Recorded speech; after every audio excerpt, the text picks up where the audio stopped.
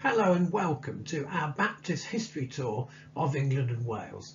The aim of this video is to help people investigate the best sites of Baptist history interest in these two nations. Whether you are arriving from other countries or already living here, we hope you'll find this video helps you to plan a trip. My name is Adrian Gray. I'm Historical Advisor to Pilgrims and Prophets, a community Christian heritage organisation based in Nottinghamshire and Lincolnshire. We have divided England and Wales up into 8 separate areas, all with their own specific Baptist history interest and character. Now, I'll have to say that this isn't everything of Baptist history interest in these two countries, but it will allow you to plan a visit and probably satisfy most people. Most of the areas we've used would actually make a good day trip in themselves, except perhaps Wales, where you probably need 2 days due to the extra travel. Now, some of the areas are actually very close together, and you can visit perhaps 2 zones using one centrally placed hotel. For example, areas 3 and 4 are easy to visit together, and so are areas 1 and 2. If you'd like more advice on how to plan a trip around the country, then Pilgrims and Prophets do provide free travel advice to people visiting the UK from overseas. So just email us or contact us through our website or Facebook page in order to get some advice on what to do. Area number 1 on our map is West Lincolnshire and Nottinghamshire. This is an essential area to visit if you're interested in Baptist history, because it's the home country of John Smith, Thomas Helwys and the separatist congregation that moved to Amsterdam and became Baptist in 1609. And of course Thomas Helwys then returned to England. This area is only about 90 minutes by train from London, so it's easily accessible. Once you get here, we at Pilgrims and Prophets can organise a guided tour for you. To do this by yourself, you'd certainly need a car. If you're doing Area 1 and Area 2, you could actually stay in the same place. Lincoln, Retford or Gainsborough are ideal. Now, this is an area of great importance for English Christian history. Not only is it important for the early Baptists, but it's important as the home birthplace, in fact, of Thomas Cranmer and also of John Wesley. So we really do recommend, if you're interested in wider church history, of setting aside at least half a day to visit Epworth and hear Wesley's hometown described in his own words. The area is also associated with the Mayflower Pilgrims, and Lincoln Cathedral is spectacular, arguably the best medieval cathedral in Europe. As you can see here, there's a number of features of interest in the area, and we're going to talk about 1 or 2 in a little bit more detail. Well, I particularly love visiting Sturton-le-Steeple. This is a little village with actually quite a big church, and it's a remarkable place in English Christian history. There are several people from this one tiny village of great importance. For example, in 1546, one young man from the village, John Lascelles, became a very significant Protestant martyr when he was executed in the last days of Henry VIII's reign for his advanced views about the nature of the bread and the wine. But this is important for Baptists as the village where John Smith was born. Well, we don't know precisely where he was born, but in the district of Sturton-le-Steeple. And of course, he was the man who went to Amsterdam and famously became a Baptist. But it's actually also the home village of John Robinson, who was the leader of the Mayflower Pilgrim congregation once they were in Leiden in the Netherlands. He was born here a few years after Smith. And one of his family, one of his in-laws in fact, Catherine White, married John Carver and actually went on the Mayflower and died in Massachusetts in 1621.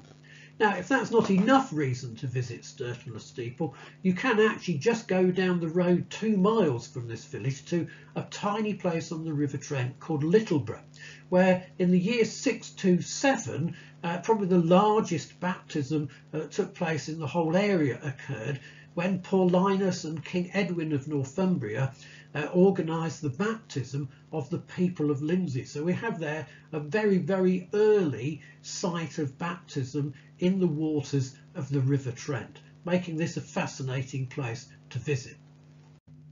Now, we don't know precisely where John Smith actually was born or lived, although he has been connected with the lost settlement of Habblesthorpe.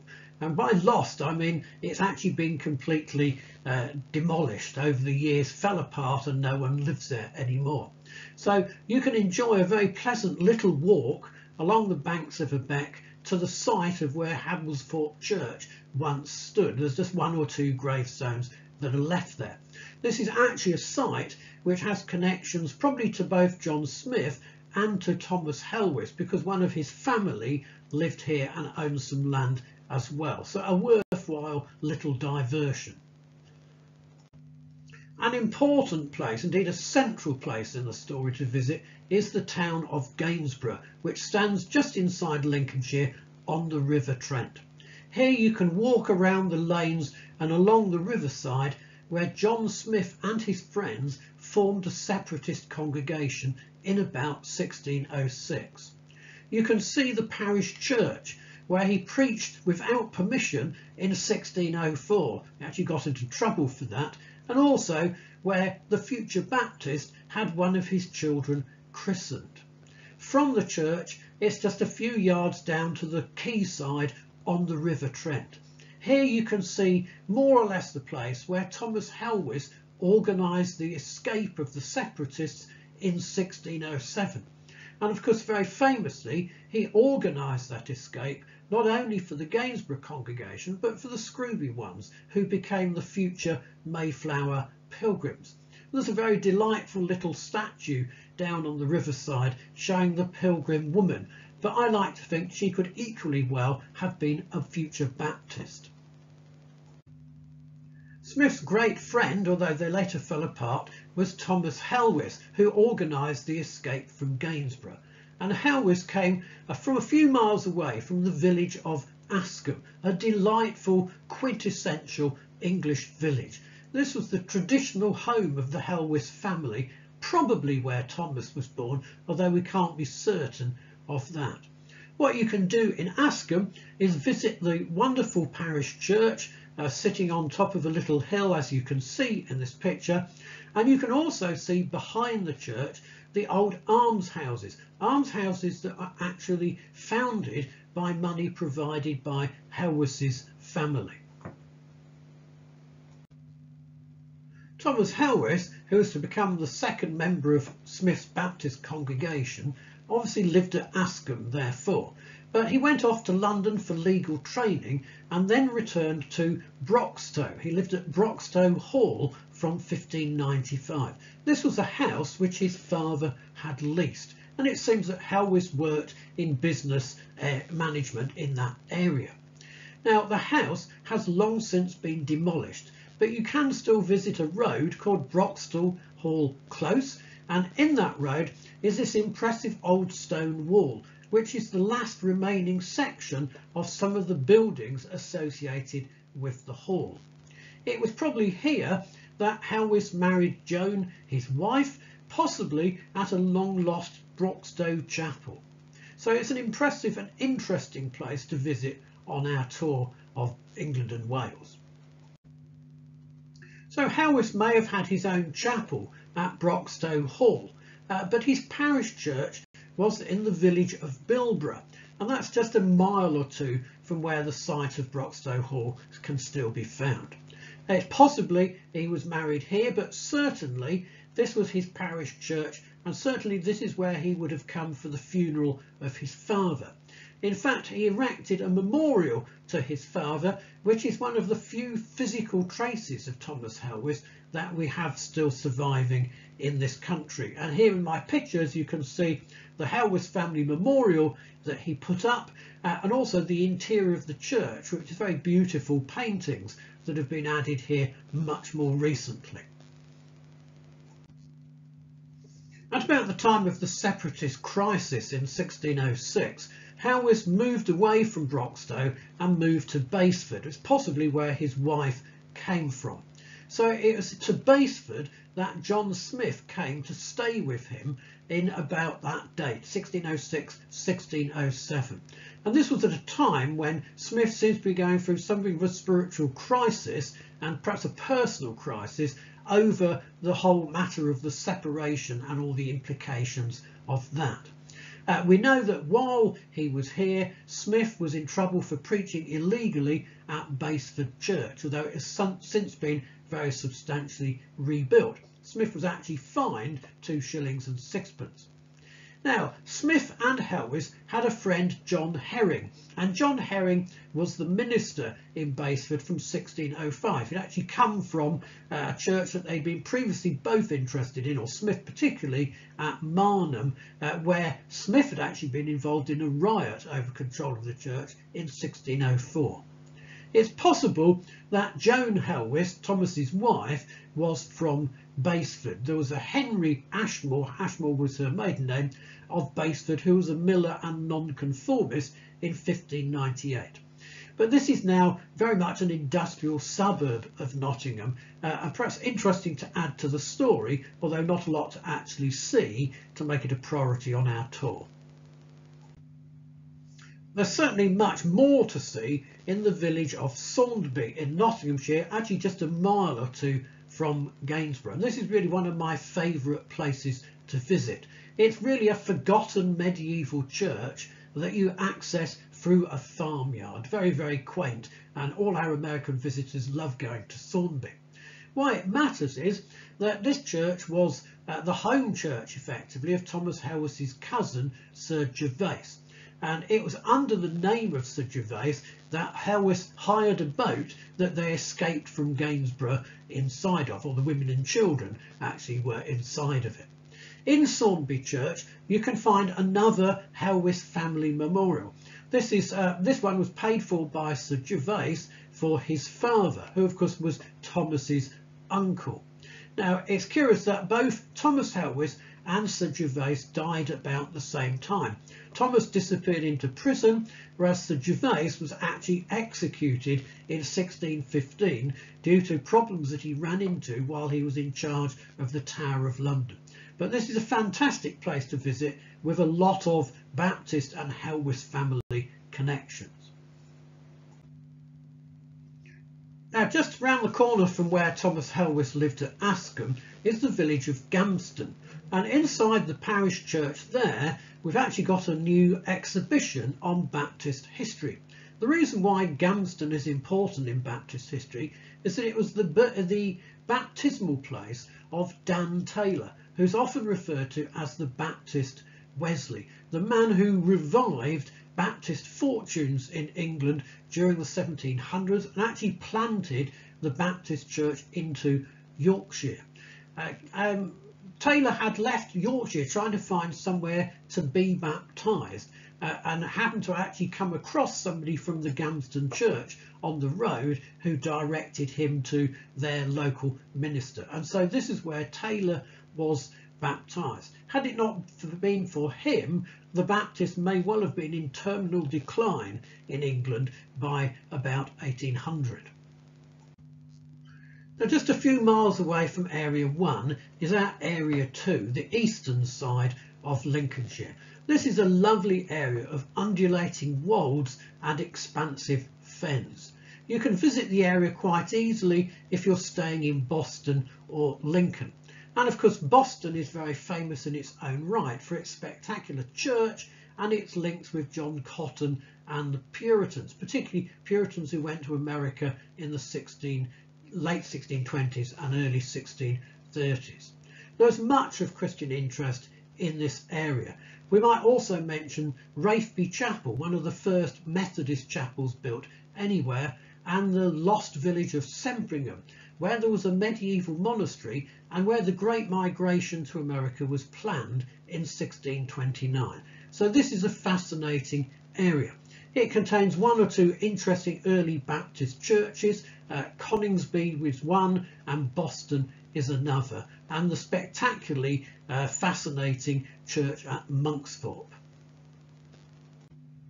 One fascinating location in East Lincolnshire is Stallingborough Creek. This is where Thomas Helwys brought the various refugees, I suppose we'd have to say, to try and escape to the Netherlands. And while they were here, they were surprised by the authorities, and Thomas Helwys was actually arrested. Now, years ago, some American Congregationalists came here to put up a memorial for the Mayflower Pilgrims, who of course were part of the group that was arrested. They put it up in the wrong place and subsequently moved it to Immingham Park.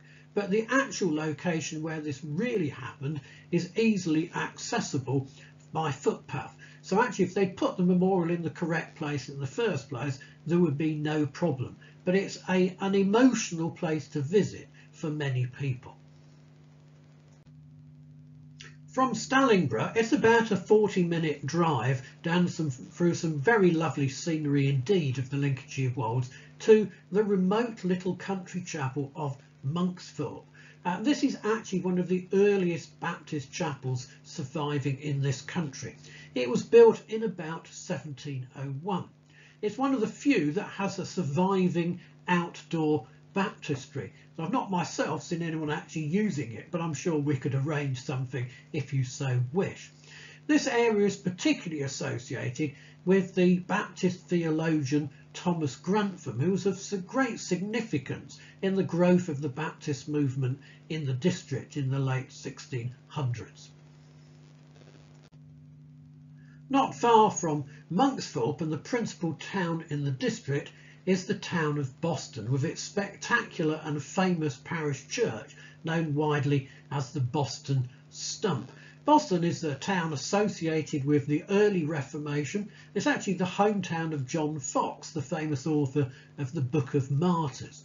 But for our story, it's particularly important as the place where the Gainsborough and Scrooby congregations first attempted to escape from the country, and indeed were in fact betrayed. So some of the future Baptists were arrested here and briefly held in prison.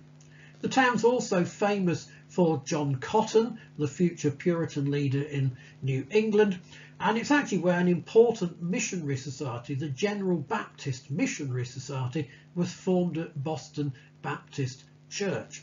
The pictures here show you the famous stump, but also the memorial, again put up by the Congregationalists, in roughly speaking the sort of location where they might have been betrayed on their attempt to escape, although we don't precisely know where that occurred.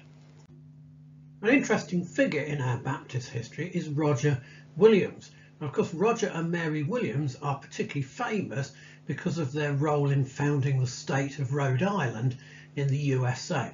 There's some debate, though, about the extent to which Roger was a Baptist or how long he remained a Baptist, but nonetheless they're an important part of the story. Well, his wife Mary was actually born Mary Bernard in Worksop in Nottinghamshire in area number 1. Her father, Richard Bernard, had been at university at Christ College with John Smith, and they were intimately connected up until the crisis over separation. Later on, Mary moved down to Essex, and there she married Roger Williams.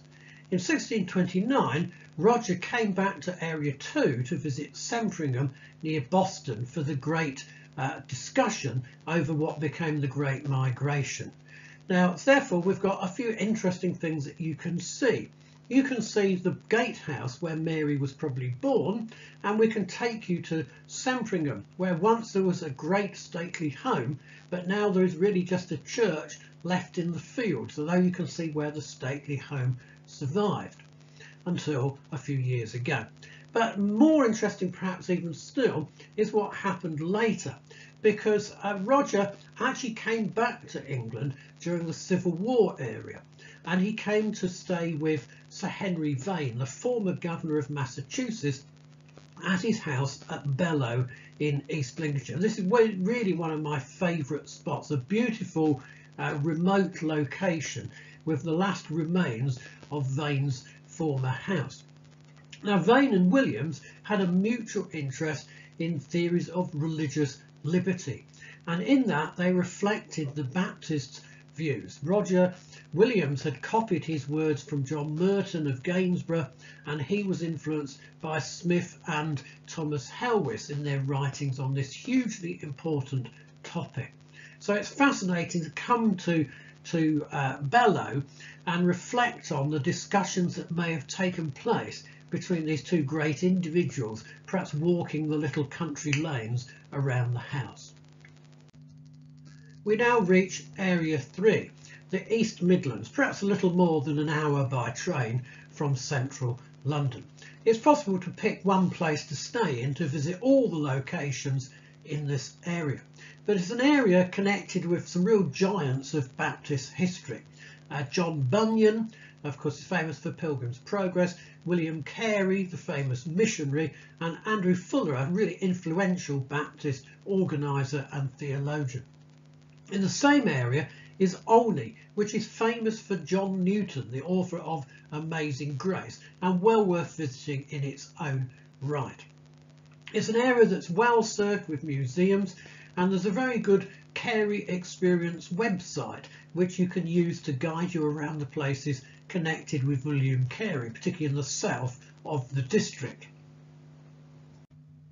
Well, the area around Bedford, of course, is particularly famous for John Bunyan, one of the best known names in the world in terms of our local Christian history.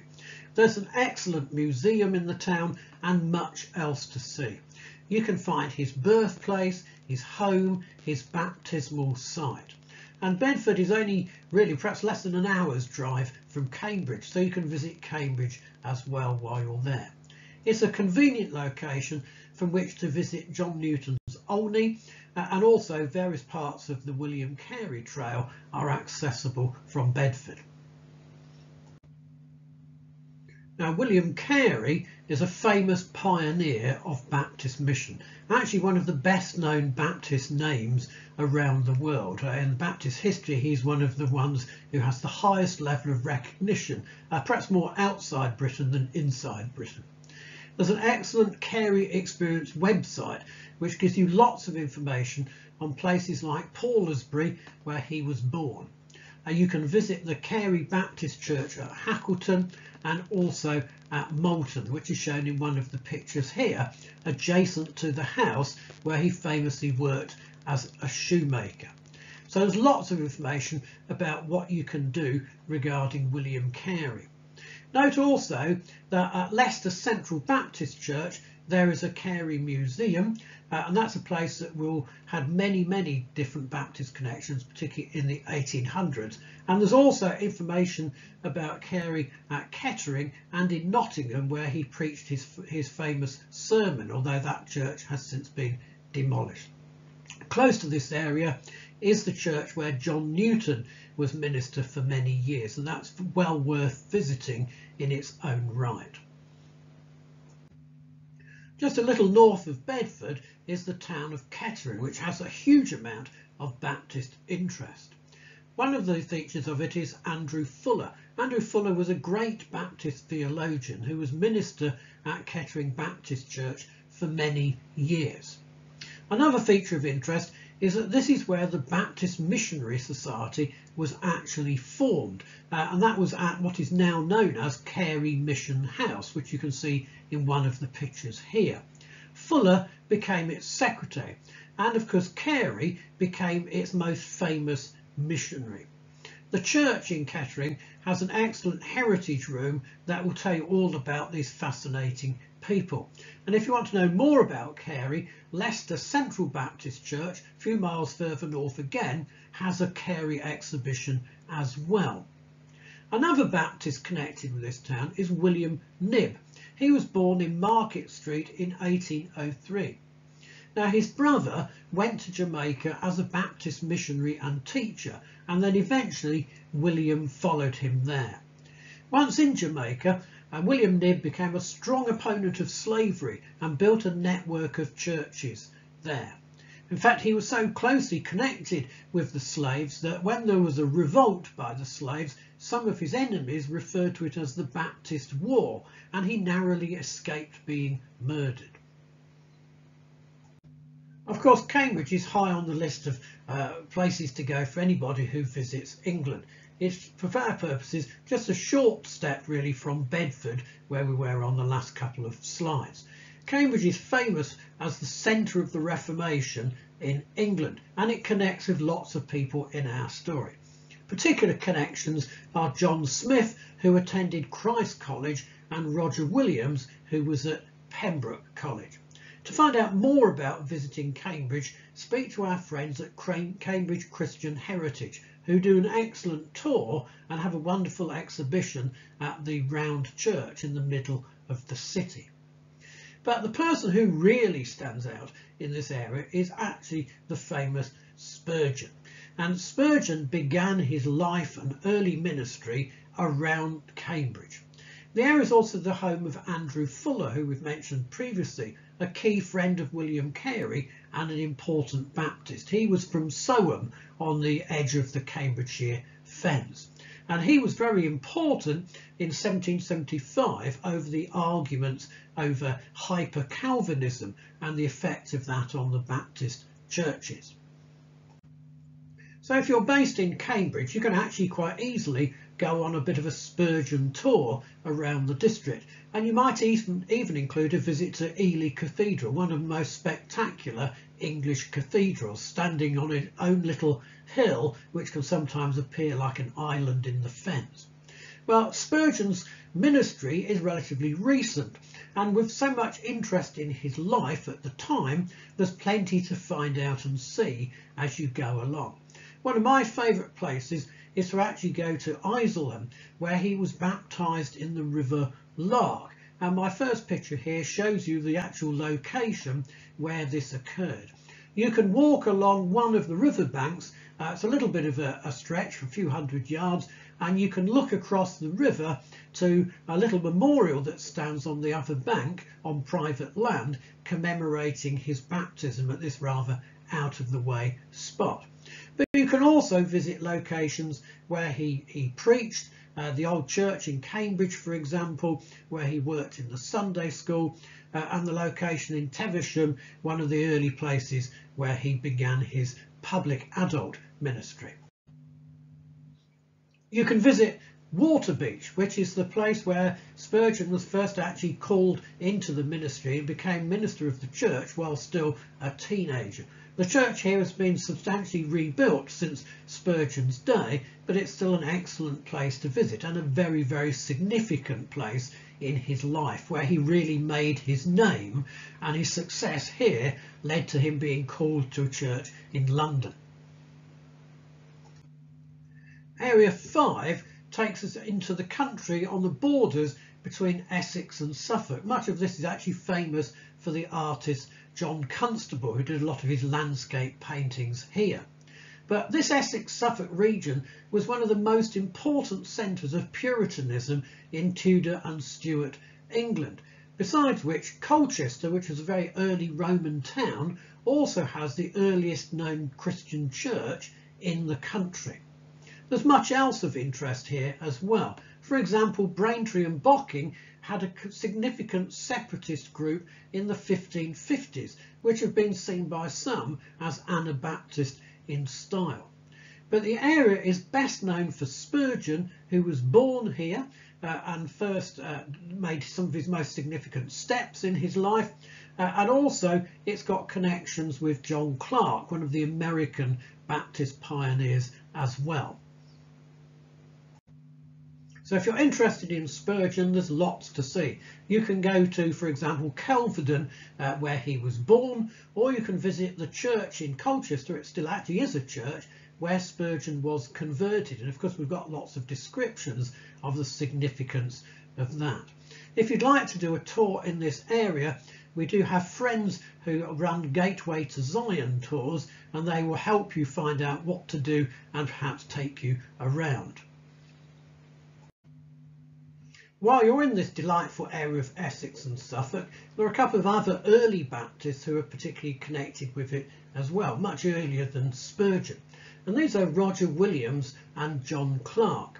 Now, Clark was born at Westhorpe in Suffolk and actually christened there in 1609, and that's easily accessible from, say, Colchester, where you might choose to stay. Williams came here in 1629 and married Mary Bernard at High Laver Church, which is shown in my other picture here. And of course we've mentioned him in connection with areas 1 and 2 in previous sections of this talk. And so we reach London, although of course this is probably where a lot of people will start any tour of England and Wales. Now London is obviously very important in Baptist history, but because it's been bombed and rebuilt and then rebuilt again, there are very few physical remains of any of the Baptists from before 1800s. So although we know that the first English Baptist congregation was led by Thomas Helwys and met somewhere in Spitalfields, we don't really know where exactly that happened. We know that he vanished into Newgate Prison in about 1615, but even that has been demolished. Some of the sites of the early congregations are known, but they've been many times rebuilt, and so there's nothing really to actually see in that respect. You can find where Newgate Prison once stood, for example, but you can't see the actual prison. One exception perhaps is John Bunyan's grave, which is in Bun Hill Fields, and which is certainly well worth a visit.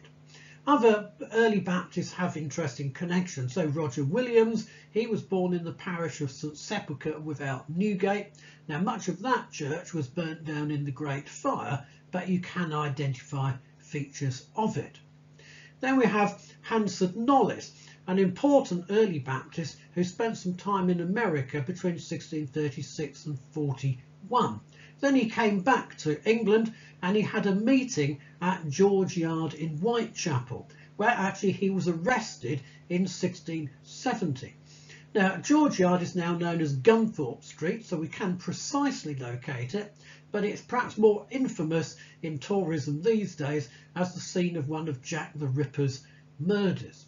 But for Baptists, it's a very important street. Amongst other things that happened here was the conversion of Henry Jesse, another significant individual. Again, another important congregation would be that at New Park Street in Southwark. This was led by Benjamin Keach in the late 1600s and of course later associated with Spurgeon himself. If you want a full Christian history visit to London, then I strongly recommend you contact our friends at London Christian Heritage. You do an excellent walking tour and also do excellent tours of the British Museum. So now we're in London, of course, we need to talk about Mr. Spurgeon. And Spurgeon preached at New Park Street Baptist Church in Southwark from 1854, although he moved to the much bigger Metropolitan Tabernacle a few years later. As I've mentioned, New Park Street was also the home church of Benjamin Keach for 36 years in the late 1600s. Keach was actually persecuted and put in the pillory in 1664, but he survived to be an influential figure in the London Baptist Confession of Faith in 1689. Although you can still find Park Street, you will of course not actually be able to find any remains of the chapel. Now Spurgeon was so successful he needed bigger premises and the tabernacle was commissioned. While that was being built, he preached at the Surrey Gardens Music Hall. 7 people died there when someone shouted fire during a service. Spurgeon built a memorial hall in Penrose Street, which was destroyed in the Blitz but has since been rebuilt, and part of the site is now occupied by a small park called Pasley Park. So all of these are things that you can actually see. One of Spurgeon's houses near here was 99 Nightingale Lane, not far from the Metropolitan Tabernacle. So lots of places to visit connected with Spurgeon. Later in his life, Spurgeon actually moved out of central London to Norwood, although it's now part of the endless suburban sprawl of South London really. And he had a large house called Westwood in what is now, surprisingly, called Spurgeon Road. It's now part of a school. You can also find Spurgeon College in South Norwood Hill. Most interesting perhaps is Spurgeon's tomb. Now Spurgeon died in France but was brought back to Britain and buried in West Norwood Cemetery in 1892. And as you can see, it's an impressive tomb indeed. Now, there are a lot of things that you can visit connected with Spurgeon, but there's actually an excellent website called A Pilgrim's Coffer, and that offers you a London map of many other Spurgeon sites which you can visit. And certainly one place to visit in London is connected with John Bunyan. Now, if you're in the middle of London, down Farringdon Street from some sepulchres is a place called Snow Hill. And it was in a house there, now demolished, that John Bunyan died in 1688. He'd actually been riding back from Reading in terrible weather, caught a chill, went to stay with his friend who was a grocer and died of pneumonia a few days later. So he was buried in London, although he's closely connected, of course, with Bedford. So you can find his tomb in Bunhill Fields. Also buried in Bunhill Fields was Hansard Knollys, who was buried there in 1691.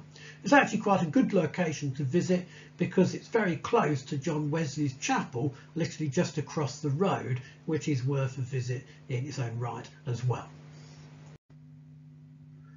For Area 7, we've got a couple of places in the southwest of England, perhaps slightly more difficult to visit because they're rather more scattered. These include Tiverton, which was one of the first Baptist churches known to have existed in the country in the 1620s, the others being Lincoln, Salisbury and Coventry. Now Bristol is worth a visit because it has a rich Christian history all of its own. And apart from the Baptists there, we might mention George Muller, who famously ran a charity to look after children entirely by faith means. Money and food always seem to arrive at just the right moment without him having to ask about it. Bristol also has had a Baptist church since the 1640s. William Knibb, who we've mentioned earlier, well known for campaigning against slavery in Jamaica, was one of the people who ministered there early stages of his life. In Bristol is an area known as Baptist Mills, which is said to be one of the places where Baptists were baptised by immersion in the local water. There's a website that you can visit, churchcrawler.co.uk, which has quite a lot of extra information about Bristol's Baptist churches and chapels. So we're particularly interested here in William Knibb. Well, William Knibb and his brother moved from Kettering to Bristol, actually with the son of Andrew Fuller, the famous Kettering theologian. And there they joined the Broadmead Baptist Church. William's brother went to Jamaica first, just after William had been baptised, in fact. William's baptism was conducted by Dr. Ryland, the man who'd baptised the famous William Carey many years earlier. For a time, William ran a Sunday school at Stapleton and conducted meetings in Brick Street in Bristol, which you can still find on the map. Now, the Broadmead Church still exists, although it's been rebuilt many times and was described by one person as being rather lost within a shopping centre, but it's still there. Of course, if you really want to follow the William Knibb trail, you probably need to go to Jamaica, where there's a school named after him. One unique place to visit in the southwest is Tewkesbury, actually a very historic town in its own right. But here there's a remarkable building that has survived. Now, early Baptist chapels were mainly provided by converting somebody's house, and this is a great example of that. So in Tewkesbury we have a house which is actually originally 15th century, which was converted into being a Baptist chapel probably sometime in the 1600s. I've seen one suggestion that it was 1623, but that would have been remarkably early, in fact, probably later that century. In the early 1700s, it was further adapted to make it more suitable for use as a proper chapel. But after about 1800, a new chapel was built, and this place simply reverted to being a house again. Fortunately, they did it on the cheap, so that the baptistry survived and actually continued to be there underneath the floor. Since 1978, it's been gradually restored and is now part of the John Moore Museum in the town. Check their website for opening details. And so finally we reach Wales. Now Wales is particularly connected with the Calvinistic or particular Baptists, and you can visit the earliest Calvinistic Baptist sites in the south of the country. But also there was a very interesting General Baptist group very early on with Hugh Evans of Lanaya, who surrounded the area of Lanaya with a General Baptist community really from about the 1650s. As part of that, you'll be able to find Dolau Chapel. The current building at the roadside dates from around the 1750s. Rather confusingly, there are two places with the same name within a few miles of each other. This was typical of the way in which Baptists evolved, preaching at farms and wayside locations, and so a chapel was then built where they'd become met habitually for worship, perhaps. This chapel was a Welsh-speaking one, and then in the other Dolau, a few miles away, they had an English-speaking chapel. That particular community is quite important for American interest because of their connections with a group that left the area and went to Pennsylvania, having met at several different sites around that area.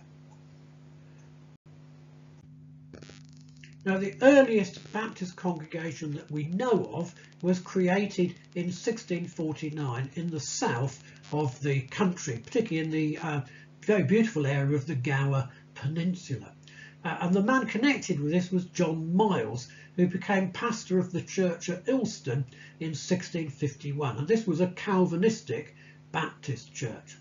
For a few years during the era of the Civil War, he also managed to hold the living of the established church building at Ilston as well.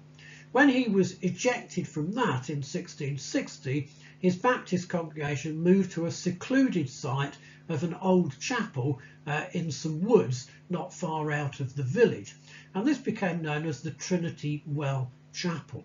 Now you can access this site, it's well worth a visit, but it does involve a bit of a walk along a woodland path. Now Miles eventually left for America and set up a Baptist church in New England in 1663, finally settling at the American town of Swansea in 1667. So he had connections with Swansea in Wales and Swansea in America. One of the most interesting Welsh Baptists is the remarkable Christmas Evans. Certainly he would have been an impressive preacher. His style was apparently extraordinary, but also his personal appearance. He was somewhere around 7 feet tall and for most of his life had only one eye, which clearly had an impact on some of his congregations. Now we know a lot of the places located in his story.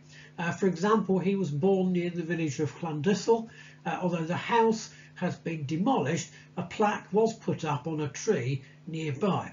And in case you're wondering, he was actually born on Christmas Day as well.